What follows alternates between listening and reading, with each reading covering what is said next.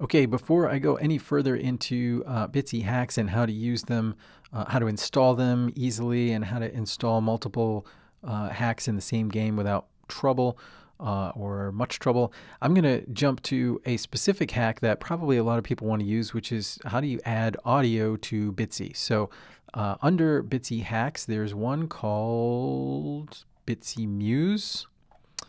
Right there. Bitsymuse is a way that you can make sound work. Now, you could install it manually, but there's luckily a separate tool just for Bitsymuse, bitsymuse-ui, and this works great. So the first thing is we need a Bitsy HTML file. So let's get that for this game that I've made, which is essentially just one room, and then you make your way into a different room. That's the whole game.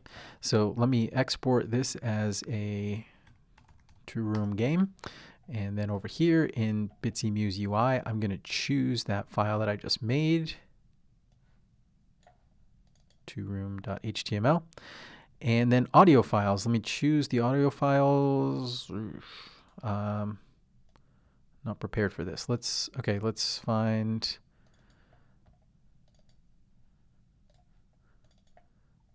a couple files here. So I'm going to just choose multiple files, and I want two of them, and I'm going to hit open.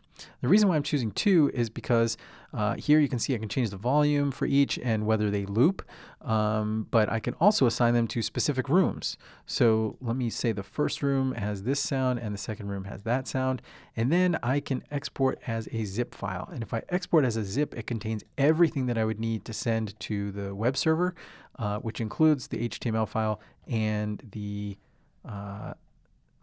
audio files. So now I should be able to just double click on this and hear sound happen. And then when I go to the next room, I hear the next sound happen. So I didn't hear that just now in my headphones, but I'm assuming you did. And